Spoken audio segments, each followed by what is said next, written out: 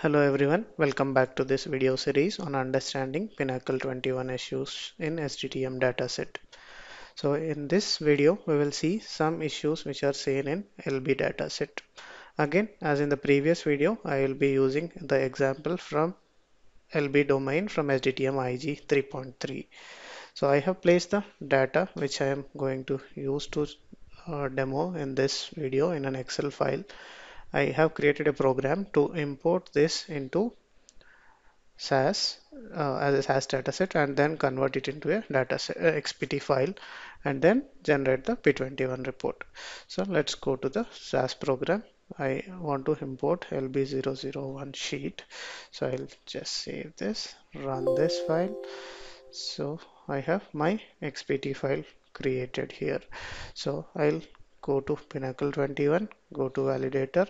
So I'm using FDA latest engine 2204.1. So we are looking at SDTM datasets, and as we are using examples from SDTM IG 3.3, I have selected the configuration as 3.3 for FDA.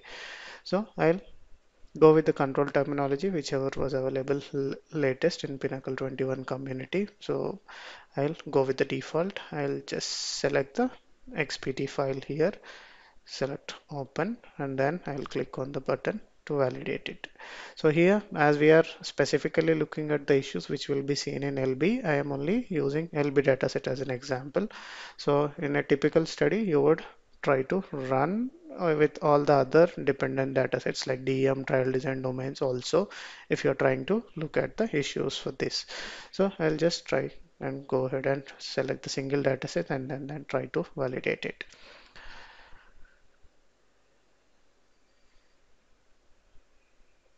So it says our validation was complete. So if we quickly take a look at the summary here, it said validation took 3 seconds, 12 records were examined across all datasets, and one datasets were validated because we have only one dataset selected. And then it said 15 messages were generated, and then total 603 checks were performed on this one single dataset. So let us open the report. So here again in the validation summary, we will get to know like what was the validation engine used and what was the configuration used, the date when the report was generated, and the control terminology selected to generate this report, along with the software version that is used. So let's go to the dataset summary as we have selected only LB domain. So we have checks related to that. Along with that, we have some global metadata related checks. So now let's move to the issue summary sheet, so which has some global checks and some LB dependent checks. So in the global checks, if we see, there were 3 rejects. So define.xml is not present, so it said missing define.xml, and it said missing dm.dataset and missing ts dataset. So which means that these 3 files are expected at least if we are going for a submission. So let us move to the LB related issues. So the first one said LBTESTCD and LBTEST values do not have the same code in CDISC CT, and second one has SDTM dataset variable type mismatch, and third one said expected variable LBSTREFC not found, and regulatory expected variable EPOCH not found, missing LBDY variable when LBDTC variable is present. Now let us move to the detail sheet and then try to understand what is that. So here now we have rows related to the LB domain and also the global checks. So here if we take a look at the first issue that is found LBTESTCD comma LBTEST, so it said LYMLE lymphocyte, and the message is LBTESTCD and LBTEST values do not have the same code in CDISC CT. So if we now go ahead and take a look at the message, the backend issue that gets checked for CT2003 is, so if we see now, so here it says paired variables such as test and test CD must be populated using the terms with the same code list coded value in CDISC control terminology. There is one-to-one relationship between paired variable values defined in CDISC control terminology by code list code value. So in order to understand this issue, so let us go to the site wherein we have the control terminology for LB test can be test CD and test can be seen together. So I'm going to the resource on the resources page. I'm going to SDTM version index page. So in this I want to filter for LB domain. So I want to see the variables associated with LB. So I'm clicking on this LB domain abbreviation. So it took me to the list of variables which are present in LB test, LB domain. So for this, if we see LB test CD, so we have a code list associated. So let's click on that and let's open that in a new window. So now we have LBTESTCD value. So let us come back to the report for once and then see what was the message for. So the message was triggered for LYMLE. So I am selecting that and then I am coming back to the website, and then so here I have reorganized the code list so in such a way that wherever paired code list exists, so I have the code and decode appearing side by side. So in standard control terminology, you would have to find the code, you will find a separate code for your test CD and also a test. So what I have done here is that I have reorganized such that both LB test CD and LB test values appear in code and decode values side by side. So it becomes easy to cross-verify things. So here if I have filtered for code is equal to LYMLE, it said the associated test value has to be lymphocytes by leukocytes. So, but whereas in our data, what was the case? So we had it as lymphocytes. So lymphocyte when LB test CD is LYMLE, so this must have been lymphocytes slash leukocytes. So we have used an incorrect test value in our example. So this is throwing us a issue because of this. So how do we fix it? So we will have to use the correct test value in our LB test variable. So now let us come back to the report and then see other issues. So we have three issues which seems to be related to the SDTM dataset variable type mismatch. So STNR high, STNR low, and STRESN. So in the input in the data which we have passed to Pinnacle 21, so we had it as character. So how do we check what should be the type of it? So you can go to the SDTM IG and then look for the type of the variable that those variables have to be. So here in the website, if we clicked on the LB domain, so we had the list of variables. So we are looking for variables which were starting with ST, LBST.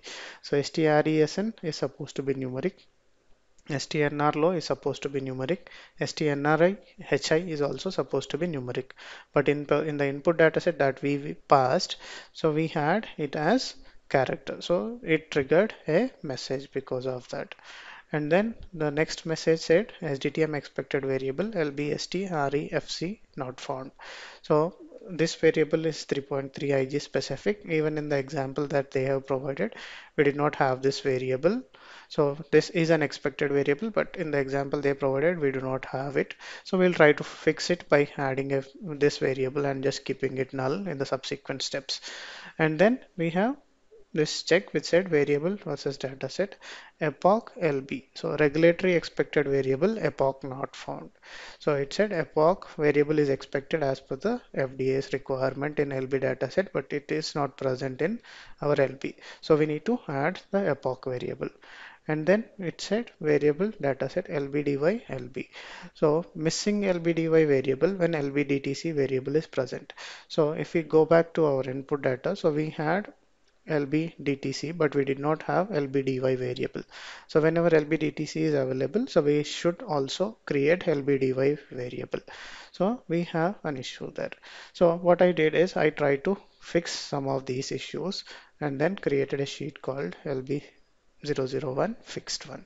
So we'll try to import this. So here I have converted STRESN to numeric, STNR low to numeric. I have left STNR high as is, and I have added STREFC which was missing, and then I added LBDY variable and also the epoch variable which we were getting as that these two variables were missing in the input dataset. So STREFC was also missing, so we added these three variables and then I attempted the conversion of STRESN and STNR low. So now let us try to run the P21 report using this updated dataset. So Well, let's come back. So again, as mentioned in the previous video also, so you would actually try to, here I am, as I'm demonstrating, I am importing the data from an Excel file. So, but you would actually update your LB dataset program, which creates your LB dataset to handle these kind of issues. And if, in case even if you need to update your specification, you will update that. If there is any data issue, you would get it corrected in the raw source data. And if there is any programming errors, so you would fix that in your programs.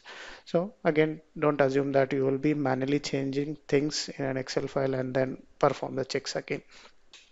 So now let us come back and then try to use this updated sheet and then run our checks. So our XPT file got created again. So from this new file, so let us go back and then delete this old file. So let's select the updated file. So click open and then click validate.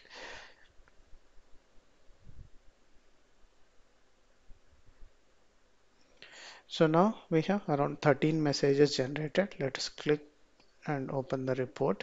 So we'll now directly go to the detail sheet and then see what are the, so we have three messages which are related to history. So we have fixed only the character to numeric conversion for STRESN and STNR low. So those two messages were gone, and now we only have one such instance which is for LBSTNR high. And then now earlier we had a issue wherein which said epoch variable was missing. Now but we have a different message for epoch variable. If we see dataset variable LB epoch, variable is in wrong order within the domain. So how do we fix these kind of issues? So we would have to go to our SDTM IG and then look for the order of the variables in that particular thing, and then in our final dataset also we need to order the variables in the same way. Now if we go to the example which we have used in LBFix01, I have added the epoch variable towards the end. Now let us come back to the website wherein I have the variables listed here. So I'll just try to remove all the filters which I had, and now let us see where should epoch variable be present. So here if we just scroll down, so we have epoch here, and this should have appeared before LBDTC variable. So but we had epoch variable in the input data after LBDY, so which is not correct. So I have fixed this in a new sheet called fixed02. So I have brought it back to the actual position where it should have been. So if you are creating your actual real-time LB dataset, so you may use some kind of retain statement for ordering your variables, or if you are reading metadata from specification to handle all the what variables to be kept and in what order they have to be kept. So if you missed this thing in your specification, you would correct the order in your specification or in your program and then generate the dataset so that the epoch variable appears in the correct position. So I have fixed this now. And then let's go back to the report and see. So it said LBSTREFC was missing earlier. Now the variable itself was not present earlier. Now we have added the variable and it said as expected variable with missing value for all records. So it is cautioning us that to go back and cross check if we had not, if we had missed something when assigning or creating these variables, as all of them had missing values. So now as for this video, I'll not try to put any values for strefc. So I'll just leave as is. I will now in the next step, we'll try to fix this epoch variable thing. So I have already done that in LBFixed02 sheet. So I'll try to import that one and then try to recreate the report. So now I have my file imported and XPT file created. Let's go to our Pinnacle 21. Let's remove the previous instance and then select the updated file, click on open and then try to validate. So we are now expecting that epoch related order issue seems to be resolved. So earlier we had 13 messages, now we had 12. So hoping that message is resolved now. So here now if we go to the detail sheet under LB, earlier we had 3, now we only have 2. So STNR high, I have left it for time being, and then for variable STREFC, so it is cautioning us that, but I have not made any changes to this variable. I have just added that column but not updated any values into it. So this is how you will try to fix one issue at a time or a group of issues at a time and then regenerate and then see. And again, it's a best practice that you try to run Pinnacle 21 for the dataset which you are working on as and when you complete one. So if there are any validation issues, so or any other issues which may need an update in the specification or in your program may get caught upfront. And then if you try to run towards the end of your study when all the datasets are available, so you'll have to invest more time trying to understand fixing things. Thank you for watching and keep learning.